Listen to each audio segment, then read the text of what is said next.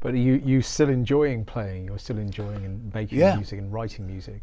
yeah. I mean, we with Procol, we had 10 years from 1967 to 1977, and then something kind of happened. We felt that we'd gone full circle. We thought there was lots of other music going on that didn't seem to fit in with our style of doing things, like, you know, sort of punk and disco I'm thinking of. And it just seemed that we'd gone full circle and it was timed. We didn't stop and say, well, let's just give it a break.